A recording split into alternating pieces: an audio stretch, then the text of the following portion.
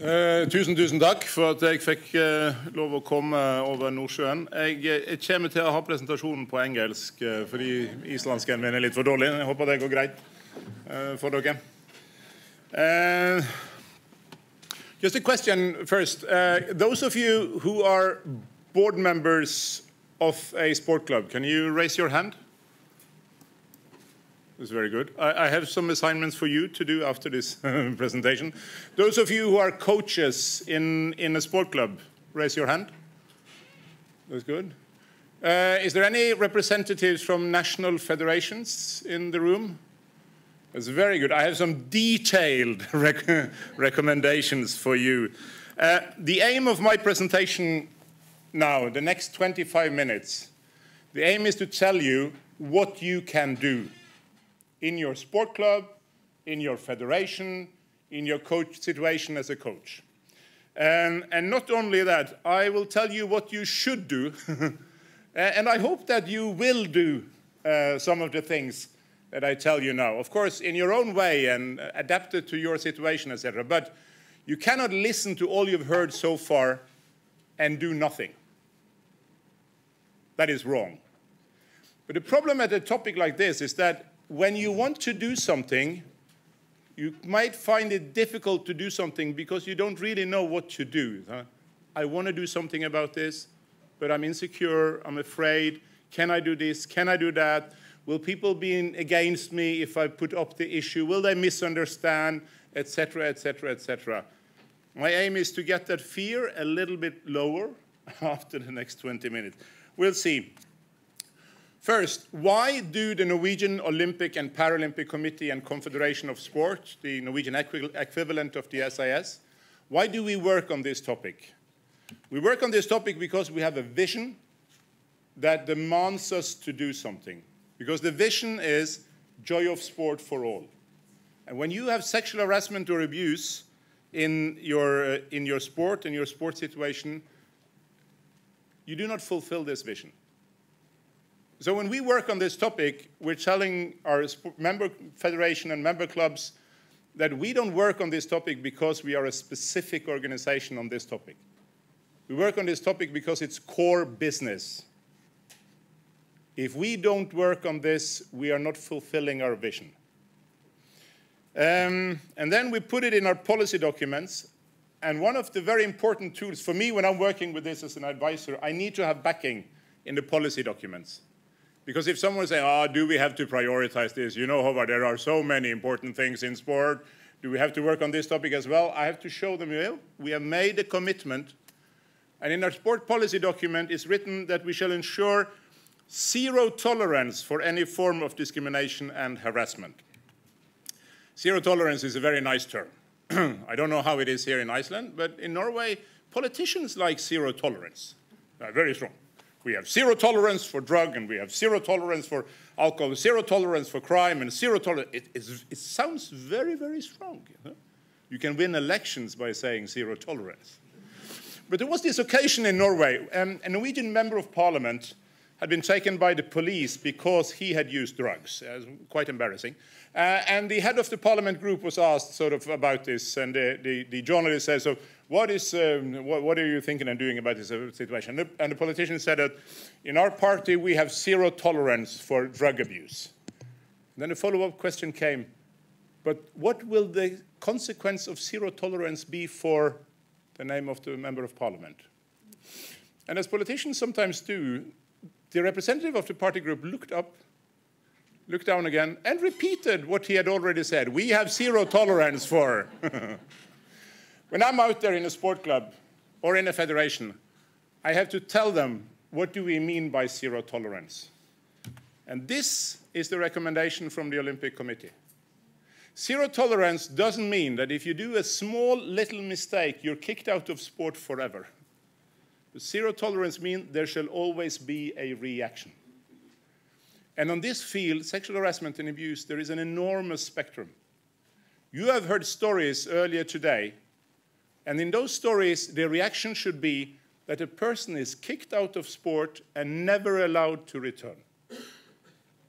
That is a suitable reaction in some of the cases. But let's say in the other end of the spectrum, if you as a coach, let's say you're an archery coach. You know archery? Yeah. You're an archery coach, and your athlete, you want to help your athlete, so you hold around your athlete to show the athlete where to hold the arm, and the athlete is really disliking that and consider that sexual harassment. And as I'm going to show you afterwards, the athlete is then right, because it's the athletes defining what is sexual harassment, and not you as a coach. But you've done the same thing that you've done to many, many athletes over many, many years. Should you be punished for that? Where is the zero tolerance? And our recommendation is there shall be a reaction. But the reaction in that case might be that you as a coach is told that you shall not do that touching to that athlete. And you should be aware that there might be other athletes who find this way of touching uncomfortable, but they might not have had the courage to tell you, because you're the coach, and you're not supposed to tell a coach not to do something. Is this relevant for your club? That's a big question. Because in the beginning, when you start to discuss this topic, the leaders in your club or in the sport federation might think, we don't want people in Iceland to think that there are abuse in sport. Because you know what can happen then? That the parents will not let their children go to the sport. Or the leaders of the football federation are thinking that we don't want to say that it is in football, because then parents will take their kids out of football and into other sports. And the other federations are thinking the same. But it comes down to, is this relevant for your club? This is our answer. This is from a newspaper article in the biggest Norwegian newspaper, January 1 year ago. And our message from the Olympic Committee is every sports club must work on this topic. It's relevant for every sport club because in your club, either this has happened, or it happens now without you knowing, or it will happen. Either it has happened in your club, or it happens now, or it will happen, or 2 or 3 of them all together. The fact that you don't know about abuse or a harassment situation in your club is most likely because your club has not dealt with this topic in a proper way, that the athletes in your club don't have trust in you, reacting in a good way if they will tell you what they have experienced. This is relevant for all clubs. I speak with the clubs in Norway that got cases. So when, like in August, a president of a club, he calls me, and he said they have a problem. He needs help because, like the person who has run this club more or less alone for many, many years. Now there is an abuse case, allegations against this old leader in the club, and then they don't know what to do, and they need help. If you have had the thought in your head that this can happen in my club, if you have done some of the measures that I will show you in the very last or next to very last slide, then your life will be easier. The life in the club will be easier. The situation for the athletes and the parents in the club will be not totally fine, because you cannot get it totally fine, but it will be easier. If you don't address this topic, and something happens in your club or in your federation, and you know with yourself, I was at this seminar in 2019 and I did nothing, then you are co-responsible for the things that happens afterwards. And it doesn't look nice. So if I talk to a president of a federation that wants to look good, you know, some politicians also in sport, they want to appear good. They've made a good decisions, seem very wise, and etc. And I tell them, if you want to look good, you better do what I ask you to do. Because I know some stories that can happen in your club, in your federation, and if you have not done what I tell you to do, you will not look good.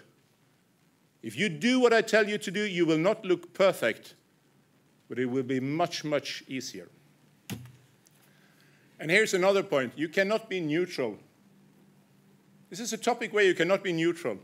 I have many cases where the leader of the club calls me and he or she said, you know, we have this allegation, and I don't know, because I know this coach, and I've known him for many years, and I don't think that he could have done the thing that this athlete has said it is done, and I want to be objective. I want to avoid making a prejudgment. And I say, you cannot be neutral to this. Either you follow up every report as it is a reality, or you fail. In the moment you think that you can decide whether this has happened or not, you fail. And I used to tell board members of clubs where they don't want to take explicit measures, I tell them, well, you cannot know for sure whether there was a rape in this case, because the coach is not convicted in court. So you cannot say, I mean, you don't know. But you know that something has happened because you've got this story from the athlete. I'm telling you, your decision now, bear in mind, if 5 years from now, this coach is convicted for rape in your sport club, the biggest newspaper is asking you, why didn't you do more 5 years ago? Think about that front page, and think about whether you want to be in the top of that front page as the leader of the club that allowed the coach to continue. So instead of thinking the worst thing that can happen here is that I'm getting dispopular amongst the coaches. No, the worst thing is that you are responsible for another abuse, another harassment. You cannot be neutral. Okay, from now on, I'm going to go a little bit faster. This was the more calm section. Now it's speeding up. This is the timeline. In 2000, we got research that showed that 1 out of 4 female athletes at top level had experienced sexual harassment in the sport. Interesting thing from this study is that there wasn't higher rate of people that had experienced abuse amongst those that had been in sport and those that had been out of sport. Just as it was said earlier today, it happens everywhere. It happens also in sport. In 2000, we got our first guidelines against sexual harassment. It's not a coincidence. We got the first research, and then the first guidelines get some research on this topic. Because when you argue with well, sometimes it's like older men a little bit older than me in the federation, and they don't want to do something, this research is very good to have. I mean, so get some research. In 2009, we started to require police checks, police certificates for those with responsibility for children or people with intellectual disabilities. 2010, we got the revised guidelines. I'm going to go through them for you now in a minute. 2011, we got a dedicated staff member. That's me. So someone in the secretariat that had as a responsibility to follow up on this dossier. So it was one person that a sport organization could call. And from that on, amongst other, I have trainings with the people at the front desk, the people who takes the phone, so that they know that if someone is calling the Olympic Committee and is crying in the phone, they are put to me. If that someone is afraid of what to say, that they are met in a good way. And we try to distribute information saying that, well, there is someone you can call for help. Because when a sport leader hears about a story like this, they need help. This is not something you're trained to deal with as a sport leader. It's not a part of the original dossier. So you need help from someone. 2013, we made 5 films that I'm going to show you afterwards. And 2017, we got a guide for dealing with cases that I will show you also. This is the guidelines. The first guideline, and guidelines, that's the rules. The rules that if you break these guidelines, we might sanction reactions within sport. The first guideline is, treat everyone with respect and refrain from all forms of communication, action, or behavior that may be perceived as offensive. Now I want you, if you know that you have never broken the first guideline, by will or by accident, if you're sure that you've never broken it, can you raise your hand now? And I used to say that if there are too many raising their hand, we need a training course in self-understanding. My point being that these guidelines are easy to break. And that is by intent. Because we don't want to have a discussion, was the guideline broken or not?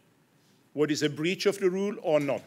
If someone comes forward with a complaint, it is, as a basis point, a breachment of the rule, unless you can explicitly prove that it's false presented. So unless someone says that I committed harassment when I actually was here in Reykjavik having a presentation to you, but unless I have like a proof like that it didn't happen, well, you deal with it as a breachment of the rule.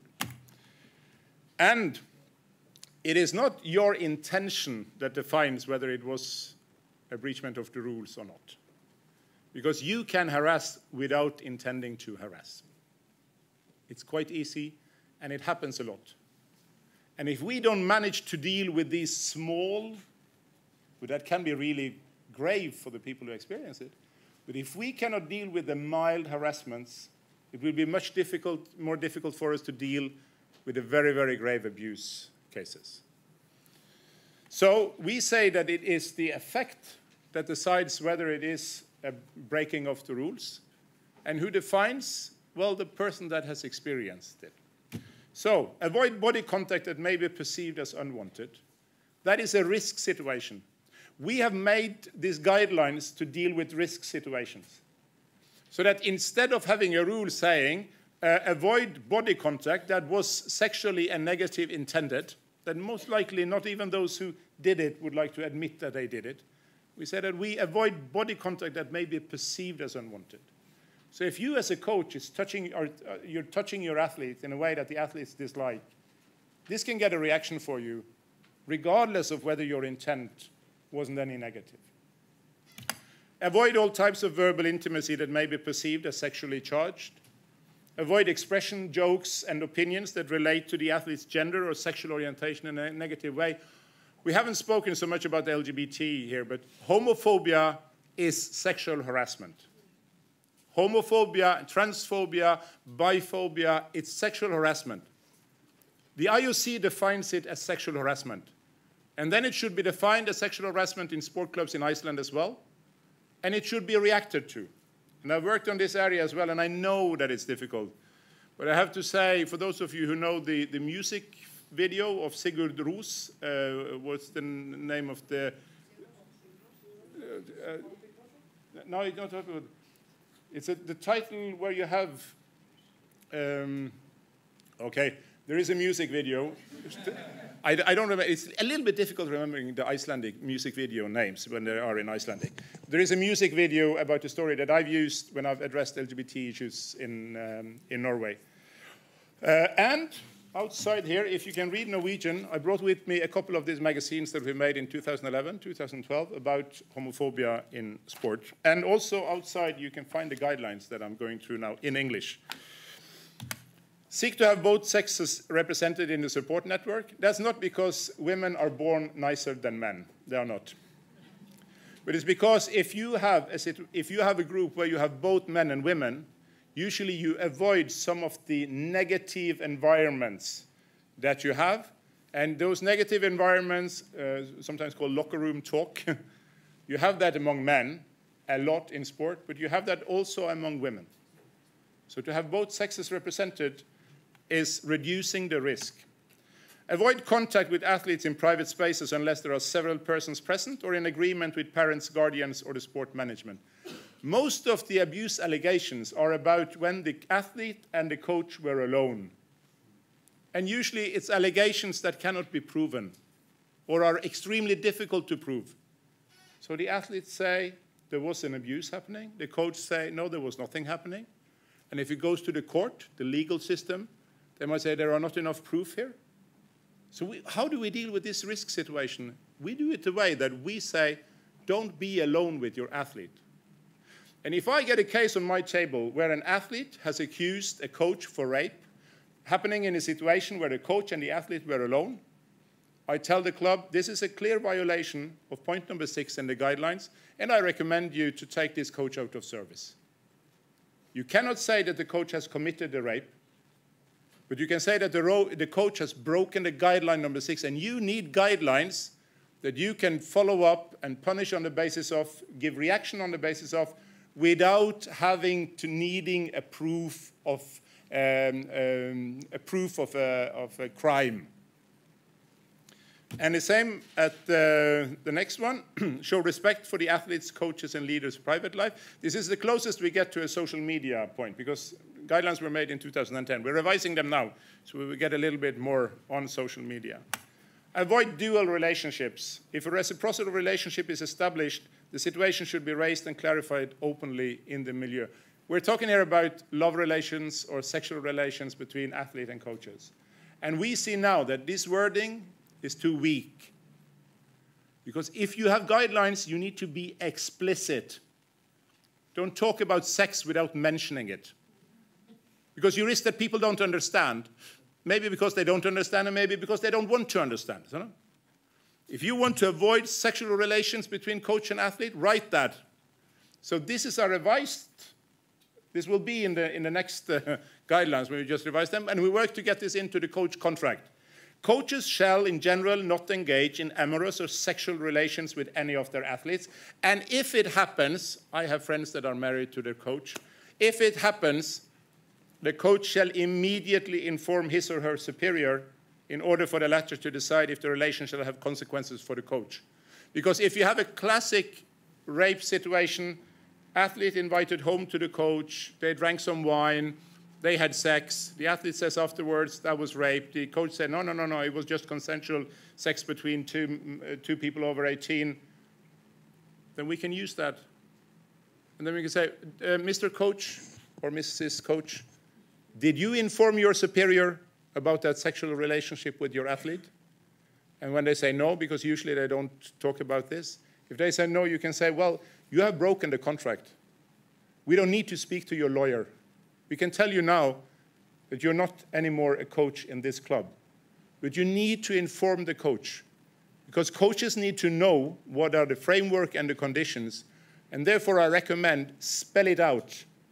Say no sex with athletes, so that the coaches also know that there are rules that can have consequences. Do not offer any form of reward with the purpose of demanding or anticipating sexual services in return. And everybody has a responsibility to take action and give notice if a breach of these rules is experienced. And no one shall be punished for telling about a suspicion. No one shall be punished for telling about a suspicion. And we're very strong. Our recommendation is that if someone tries to punish someone for bringing forward a suspicion, that is a case in the sport court. Because if I have two children, a girl at 2 and a boy at 4, and we have a child security system in Norway. And I know that if someone reported me to the child security system saying that they were unsure whether I maltreated my children in such a way that my children should be taken away from me, it wouldn't be nice. I wouldn't like it. I wouldn't enjoy it. But in one way, I would have to be in favor of it, because it meant that someone that was in doubt, that was unsure, instead of not saying anything, they reported it. And those systems and topics like this, they don't work if you only report what is abuse. Because then you will have a lot of things that should have been reported that aren't reported. So it's better to report more than what is real abuse and harassment than to report less. The key challenge here is fear and insecurity. And I will now go very fast, or even faster than before. Those of you who would like to see the guide, this one, it was distributed outside, it's empty now. Those of you who would like to go through this more in details, which tells what is our recommendation for sport clubs in Norway and how to deal with cases, step by step. Wake up tomorrow before 10 and come to Laugardalur, where there is a workshop. Who of you are coming to the workshops tomorrow? Raise your hand. Aha! And for those of you who haven't planned yet, I'd like to meet you there. Karen and Mike and me is going to have one of the workshops. We want people to overcome the fear of dealing with cases. Then it's needed to have clear-cut advice, step-by-step recommendations, and someone to call for help. That's why we made a guide that we will present tomorrow. Here it is. That was a very, very quick look. If you didn't get this paper, and if you're not coming tomorrow, you can send me an email. My email will be at the last slide, and ask me to send it to you. I will send it to you. Then we want to reduce the fear for the taboo. How can you address this in a sport club? And we made some films showing situations. Can you stop that? Concentrate. Physical contact with an athlete during training, what is appropriate? We made them with English and French subtitles. And if you haven't used them or know about them, you can use them because they are available in Icelandic with Icelandic subtitles. at this webpage provided by the SIS. So you can use them. The aim with these films is that in a sport club, you have a coach meeting, you just press push on the film, and then you ask the coach, what do you think?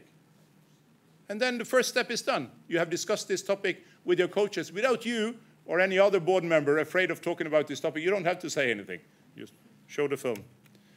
National Federation and sport clubs, we've done research, and to put it short, if you do a good job on gender equality, you're more likely to do a good job on sexual harassment and abuse.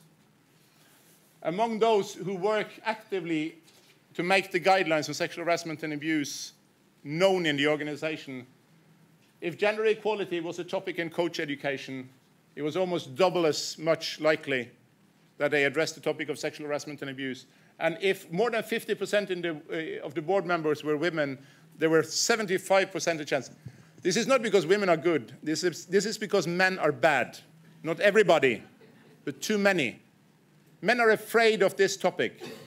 Men are afraid that people might think ill about them if they address this topic. We need more men to talk about this topic, and you need to make alliances in your club so you ensure that this is not a women thing. It's a women and men thing, but you can also say that if you don't work on gender equality in the club, it will be a higher risk for abuse in the club.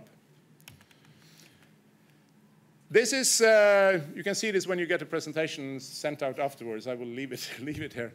We actually give more money to the national federations that work on this topic. You get 423,000 Icelandic krona to your national federation if you do a medium job. And you get 846,000 Icelandic krona per federation if you do a good job. We have used that as a measure to make more federations bring this into coach education and do a proper job. Our recommendation to clubs are address the topic at coach meetings, mention the guidelines in coach contracts, make it easier to report by addressing the topic, have information on your webpage, take all reports seriously and handle cases properly. And I tell to the club, what you can do is that you can take this document at the next board meeting. It's 4 pages, bullet points. You can take this document at your next board meeting, and then you decide, we will deal with cases according to this document. That's done. And then they appoint the case manager, a man and a woman in the board, who then will be responsible for dealing with a case that come up. Saves a lot of energy when there is a case. So in the end, you cannot be neutral. Last point. You will risk having more cases if you do this. You will risk that more people report. We have seen an increase in number of cases in Norway. I get twice as many phone calls and emails about this topic this year than last year. That is not because there is more abuse. That is because there are less people who live with this abuse without telling. So I want the numbers to increase because it takes it up in the open and it makes life better for those involved. Yes, you will get an increase in cases, and that is really good because we are going to fight for the joy of sport for all. Thank you so much.